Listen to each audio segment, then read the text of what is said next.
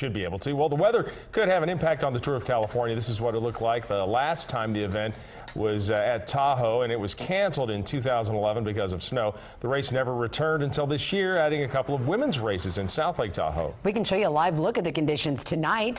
Sort of. This is Lake Tahoe. There's a fresh bit of snow on the ground, and temperatures are dropping tonight. Not exactly great cycling conditions. Hopefully this is going to clear out, but let's check in with Michelle Dapper in South Lake Tahoe tonight, where race officials are really watching this weather closely.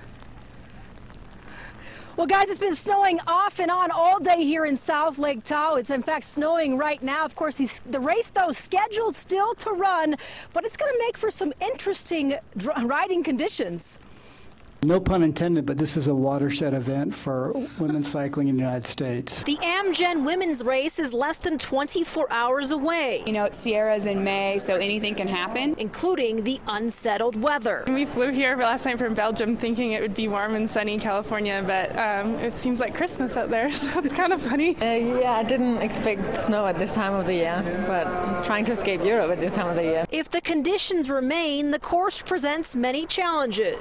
If it's this cold and combined with the altitude, it's going to be a really hard race. It would just wear riders out. And the riders are staying cautious.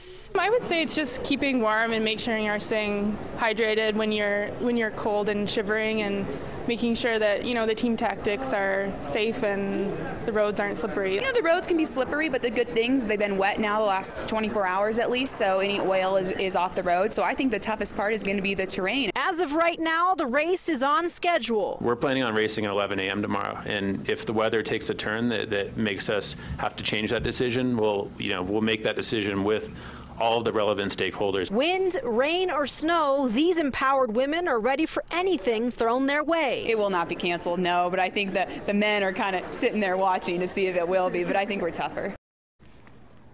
These are some tough women for sure. As you can see, still, of course, snowing out here in South Lake Tahoe. Of course, they do have other plans if the, of course, conditions do continue out here in the Sierras. But we are reporting live tonight at South Lake Tahoe. I'm Michelle Dapper for KCRA 3 News.